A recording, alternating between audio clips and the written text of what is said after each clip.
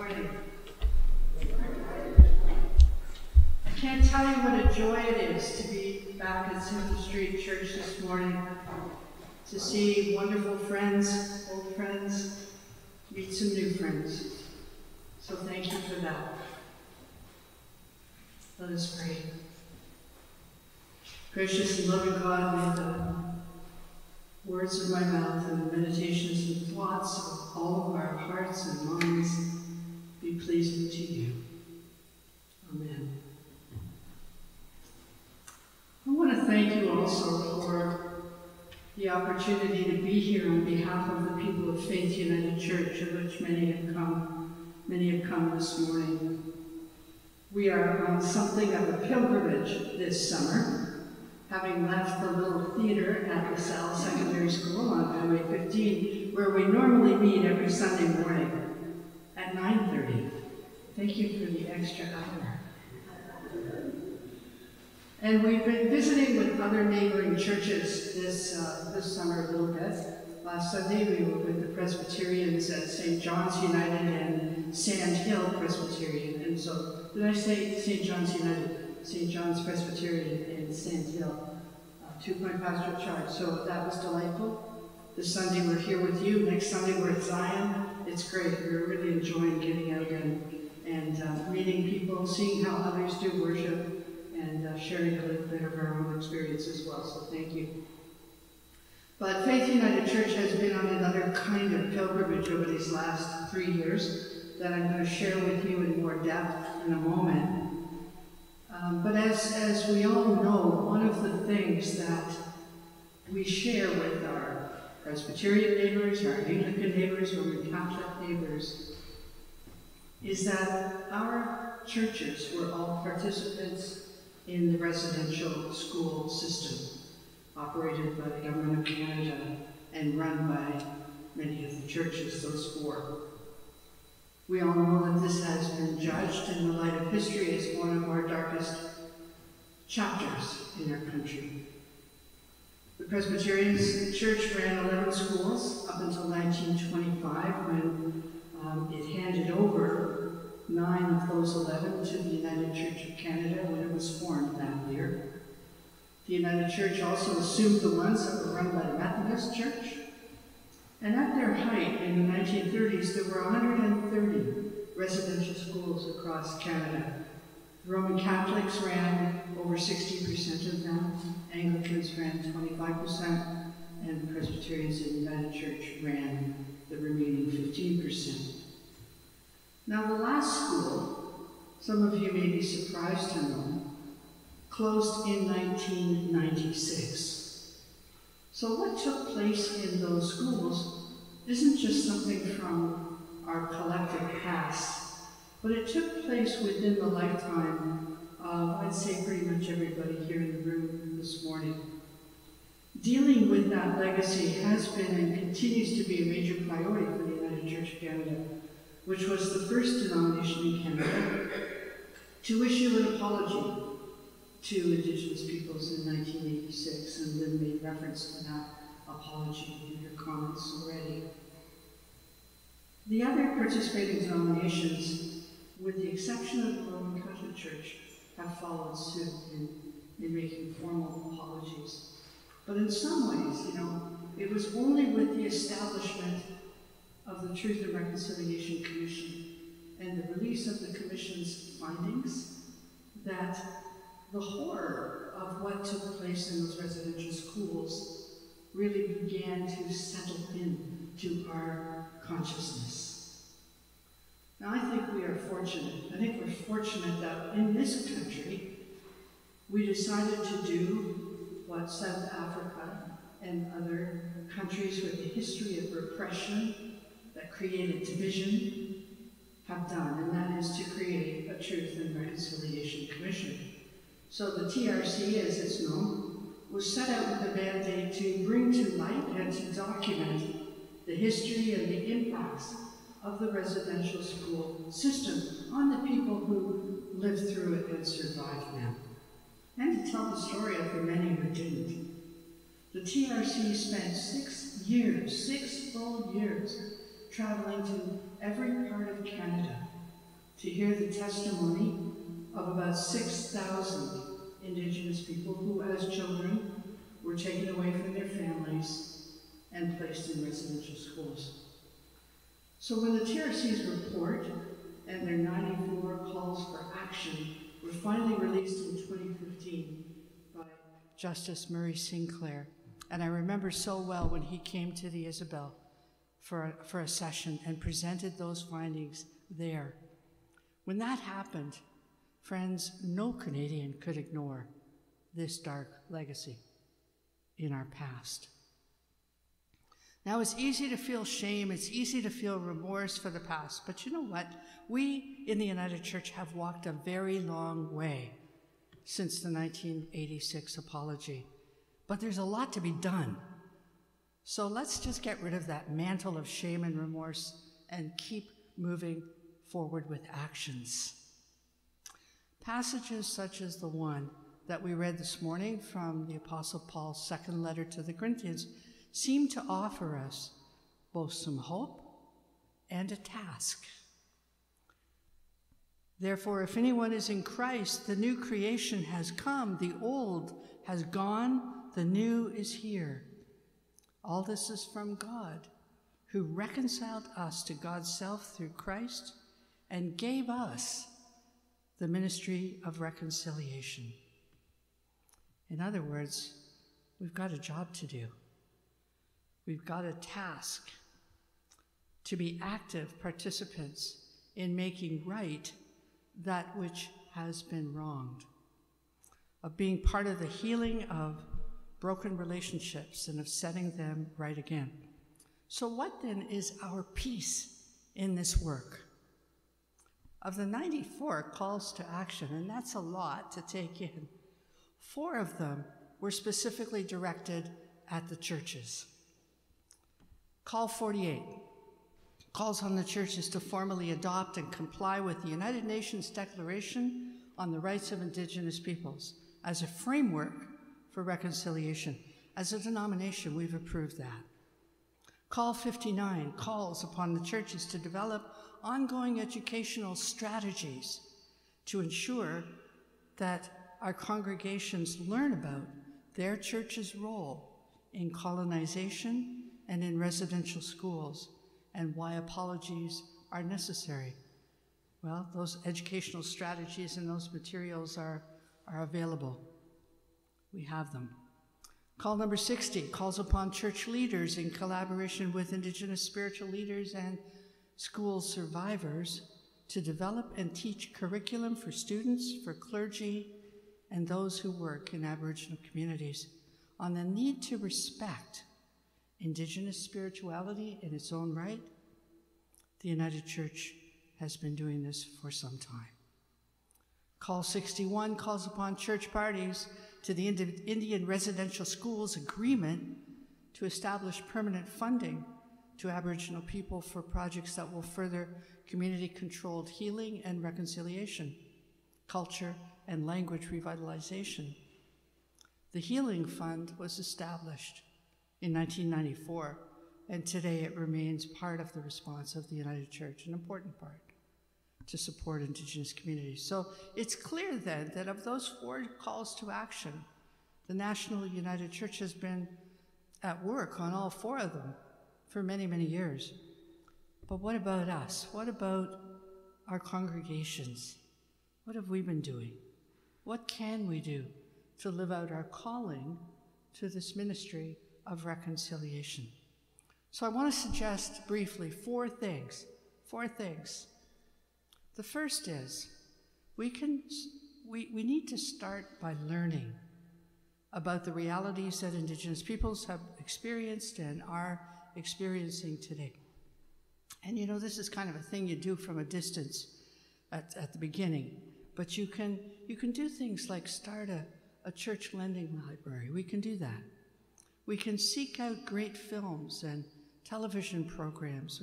I think of Richard Wagamese's amazing film, Iron Horse, that was showing at the screening room a few months ago and is still available through TIFF. Or the CBC's Eighth Fire, which I think you're offering for members of the congregations to come and to watch. These are incredible resources. You can tune into radio and podcasts, radio shows, some great ones like CBC's Unreserved. You can read the TRC's report. You can read the little booklet of the 94 calls to action. You can read the newspapers with an eye out for news about or news impacting Indigenous peoples, and so you can learn. And as you travel on holidays, you can seek out places that are important to Indigenous peoples or our history with them. So I want to give you an example, because this past week we went up to visit family in North Bay and then family in Sault Ste. Marie, and to be honest with you, I don't really talk to my family too much about this because they have a different point of view, especially in the Sioux. But my nephew, his wife, Karen, she works at Algoma University in the Sioux, and that was formerly known as Shingwak Hall. It was a residential school run by the Anglican Church of Canada.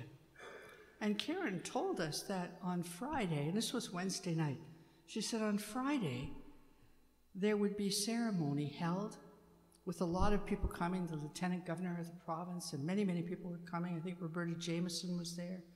And they were there to inaugurate a new exhibit entitled Reclaiming Shingwak Hall. It is the first major permanent residential school survivor-driven exhibition in a former residential school. Now, we had to leave on Thursday morning, so we weren't going to be there Friday for all the fun. But Karen gave us a sneak preview on Thursday morning of this stunning new exhibit in this old residential school. And we learned so much. Now, that's a surprise, that kind of opportunity. It was just a surprise to us, but we learned so much, and it was so wonderful to be able to hear the incredible things that Algoma University is doing. Like, they are miles ahead. And so all that right there in Sault Ste. Marie, and we would have missed it if we hadn't had our ears open. So keep your ears open when you travel. The second thing that I think we as church members need to do is consider our own identity. Consider our history. What are the impressions and beliefs that may have shaped our perceptions of Indigenous peoples? Where did our ancestors come from? What impact did their arrival have? On who? What were we taught in school about Indigenous peoples here? What impressions were formed in our young minds when we were kids by movies and games and television? I can remember playing cowboys and Indians with those little plastic figures up at the cottage, and the Indians were always presumed to be the bad guys. Now, if you've seen that terrific film that I mentioned, Richard Wagame's Indian Horse, about that gifted young Indigenous hockey player, those are the same little figures that you see in the movie being thrown on the ice. So if you've seen the movie or read the book, you'll know what I'm talking about. If you haven't seen the movie, Indian Horse, it's not an easy film. But after you've seen it, you will have a far deeper and more profound understanding of the trauma and the harm that was left in the wake of the residential school system and how that trauma lives on today. But you'll also see the resilience of the people, and you'll see glimmers of hope. The third thing we need to do, you know, they always say a good sermon's 3 points. Well, I got 4, so sorry. Third point, we need to get out there and we need to actually meet Indigenous neighbors of ours. And when we meet them, we need to listen to what they have to say. You know, here in Kingston, what are we, 25,000 people.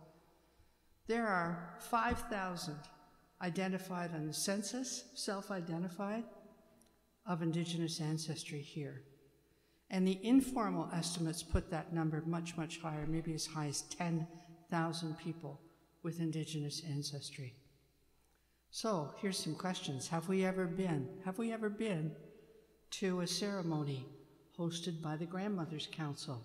We're all invited. How about a powwow? Ever been to a powwow?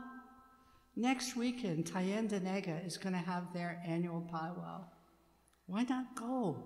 Let's go. We went last year. It was a ton of fun, honestly. Every year at the Kingston Writers' Festival in September, there's always terrific and acclaimed Indigenous authors. I know 4 heavyweights at least who are coming, I think 4 or 5 this year. So there's lots of opportunities to meet and get to know people if we start looking for them. And when we do, we will likely find ourselves welcomed and included into the circle, because that is the Indigenous way. 4th thing, prayerfully consider what else we might do as congregations, how we might join with others. I know Sydenham Street and Chalmers have been meeting together to learn and study for some time on questions of reconciliation. What more might you do to go deeper? If you're short on ideas, Google Canada Helps 150 Acts. Or if you can remember it, Canada Helps 150 Acts of Reconciliation, 6 words.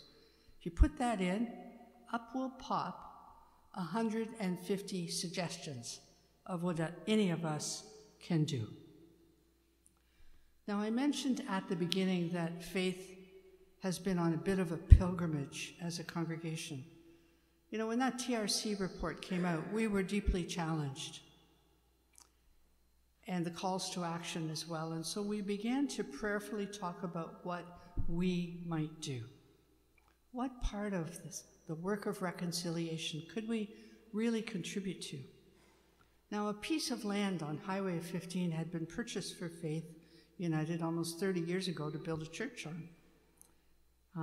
And a decision was made somewhere along the line to not build another church building in Kingston.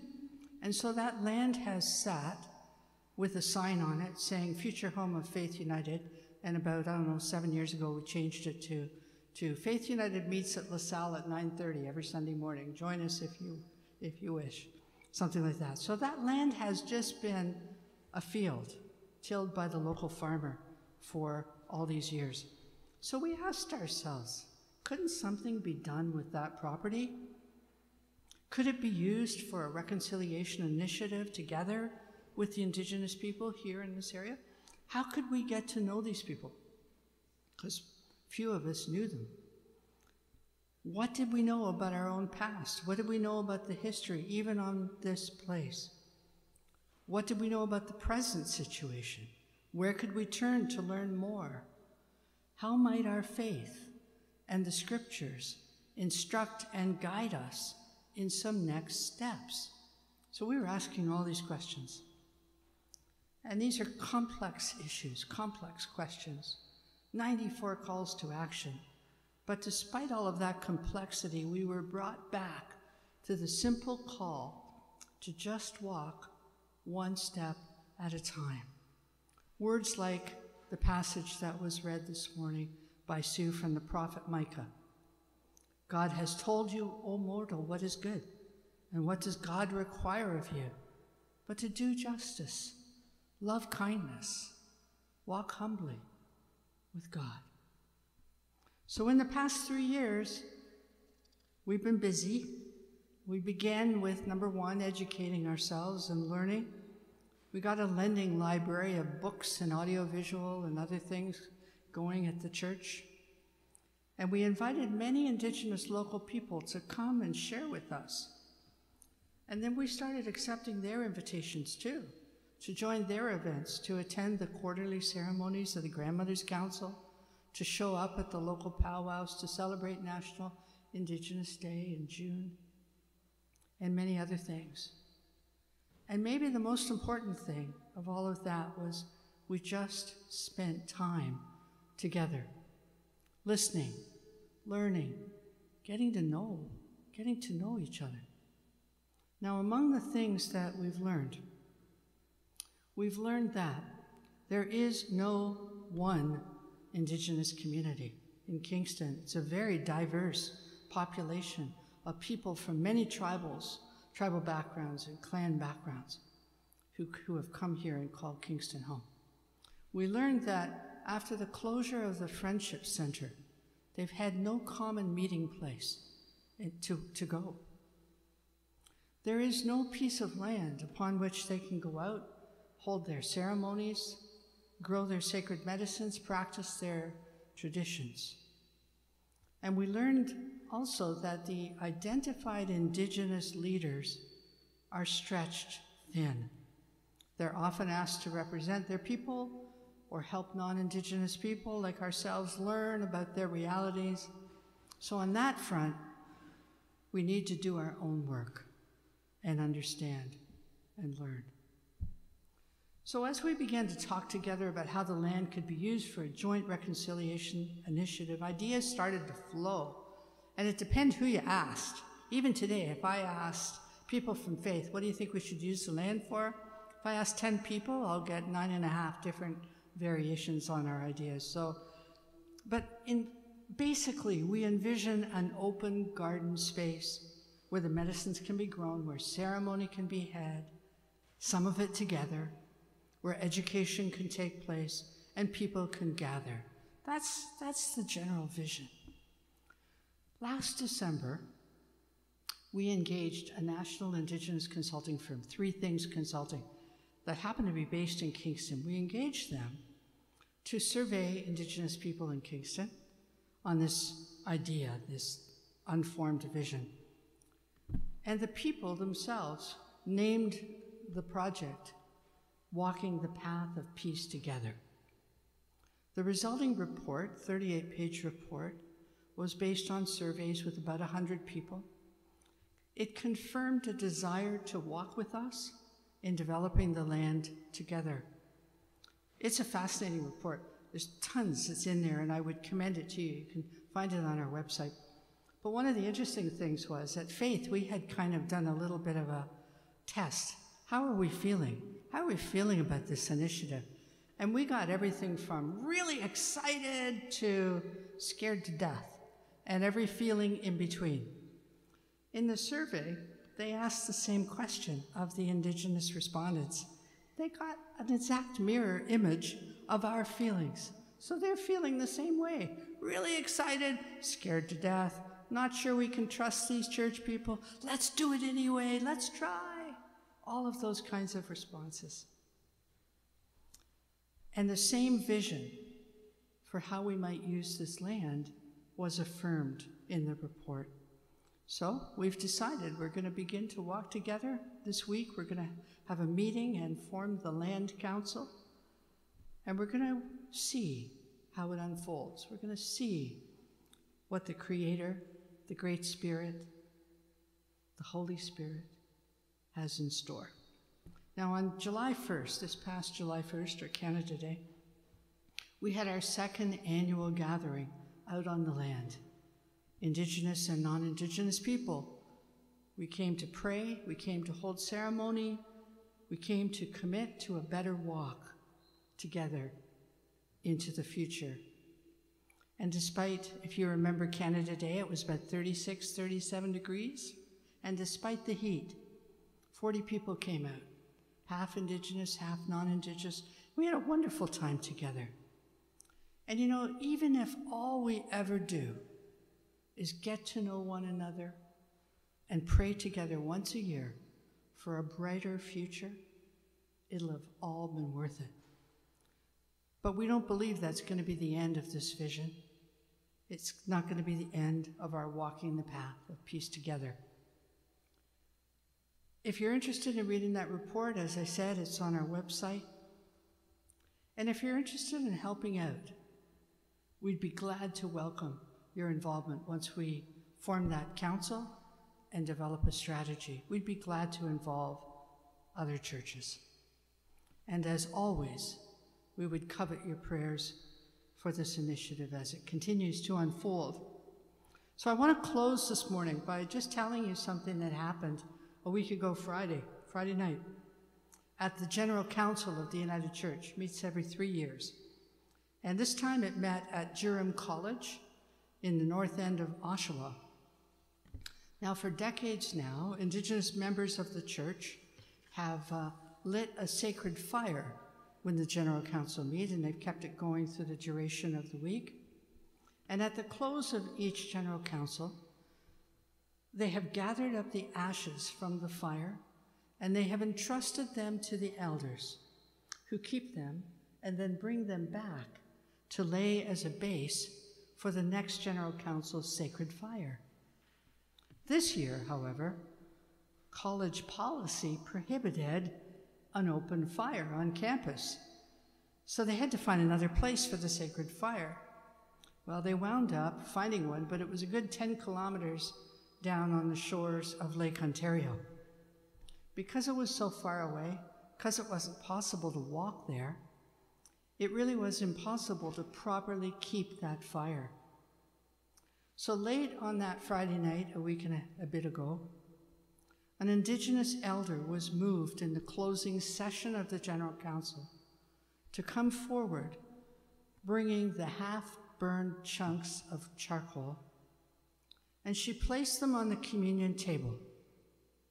She said, "I bring what's left of the fire, but this isn't our bundle. This is your bundle to carry." And with those words, she went and sat down. With those words, I think she's both inviting and challenging the non-Indigenous leadership of the United Church and all of us to continue the work of reconciliation. So, in the same way as the words of the Apostle Paul have reminded us, we've been invited and challenged to carry forward Christ's ministry of reconciliation. This is now our bundle to carry. How we will walk the path of peace and reconciliation together is the question. It's a question for us all to prayerfully consider. So I want to thank you again for welcoming us this morning, and thanks be to God for this ministry of reconciliation entrusted to us all. Amen. I've been asked to do the invitation to the offering, and so what we usually say at Faith is something like, "Friends, we have been so richly blessed with so much, and when we give back a little bit of that, we enable the ministry of this church and the wider United Church of Canada in this place, in this country, and around the world to continue to happen." And so our offering will now be received.